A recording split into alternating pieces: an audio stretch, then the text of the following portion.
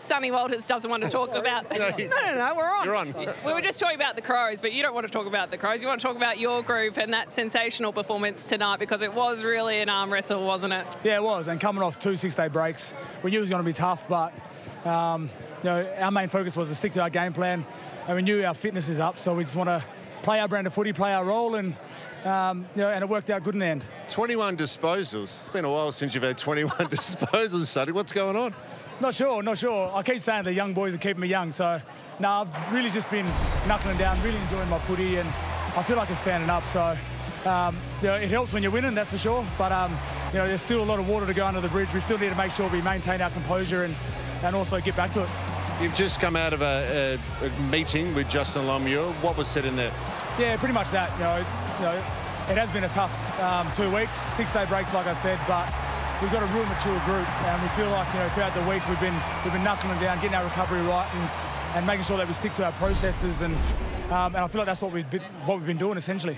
Trust you to rise to the occasion of a Good Friday clash in front of 51,000. You must have thought, gee, I'm on tonight in that first half. Yeah, it's crazy because I'm not sure when's the last time we played a Friday night game, so I think it might have been Melbourne a few years ago, but it's always good to get those games, and like I said, the young boys keep me young, and it's good to get on the end of a few, but it's not always going to happen. I just need to make sure I stick to it and get myself out in the park.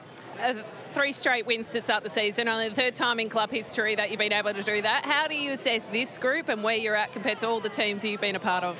Yeah, I guess this group just wants to, each and every day, because it's a young group, we want to get into the club, we want to knuckle down and get as good and learn as much as we can each and every day. And I feel like the boys are maturing as a group. Every day the boys are doing extra touch sessions, getting there at 7 o'clock in the morning, and back in the day, Pav, we never really did that unless it was in the schedule. But these days, like I said, the boys are knuckling down. They're really digging in and just want to be better as players. Got anything to say about that? Well, back in the day, we kicked straight. 2 goals 4. What's going on with your goal kicking? Yeah, I'd like to think it's under pressure, Pav, but 2 goals 4. I actually didn't realise that, but. Yeah, I mean, like I said, I just want to get better and better. Even now, I've still got a lot of room for improvement, especially with 16 years in the system. But I guess at training, I'm going to have to get back in the goal kicking.